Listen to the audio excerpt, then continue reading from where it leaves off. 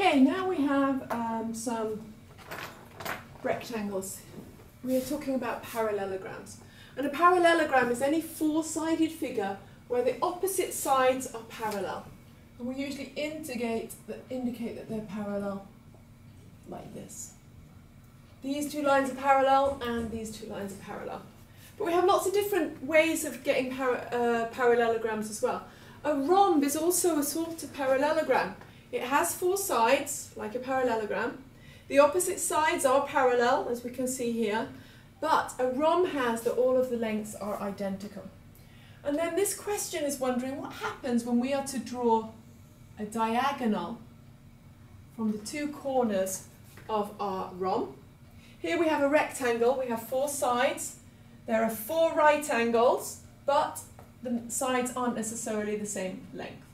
So we can make the diagonals here. We're going to investigate what happens when we make these diagonals for a rectangle. And we also have a square. A square is also a form of a parallelogram. Four sides, four right angles, and four identical lengths. Notice that it hasn't said that the length of the sides in the rectangle have to be different. So a square is also a form of a rectangle. So let's draw the diagonals here as well in our square.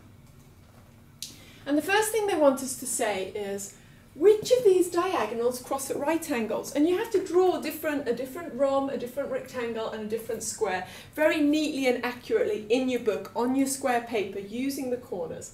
And then look at the angles. And you'll be able to see that for the rhomb, the angle here when you measure it with your protractor will be 90 degrees. And the angle here for your square, going from this diagonal to this diagonal, they'll meet in the middle at a 90-degree perpendicular.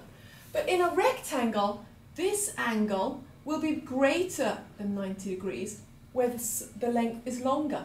And where the side is shorter, the angle here will be less than 90 degrees. So there are only two of our shapes that will cross, the diagonals will cross at an angle of 90 degrees. It will be our rhomb and our square. And the next question is, where do these diagonals cross at the middle point of the shape? Well, all of them cross at the middle point of the shape. Okay, so these diagonals are indicating the middle point of a shape in a parallelogram.